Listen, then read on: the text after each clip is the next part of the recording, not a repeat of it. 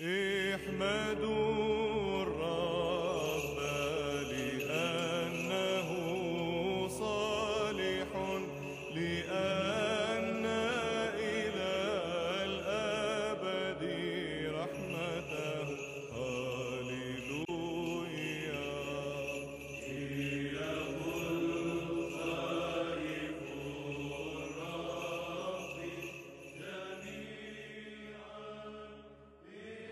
You know, Americans are so detached from history, but as Orthodox, we love history, and we're attached to this huge, worldwide, historical faith.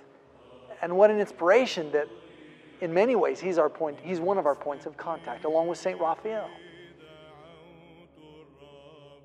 As Orthodox Christians living in America, we are recipients of this priest who served selflessly in the heartland, in the Great Plains. He's an example of what it means to serve, the sacrifice, but enduring great tragedy, the death of his wife, the death of 2 of his children, the death of other close relatives, and still remaining faithful, suffering like Job, but remaining faithful, in imitation of his spiritual father, Saint Raphael,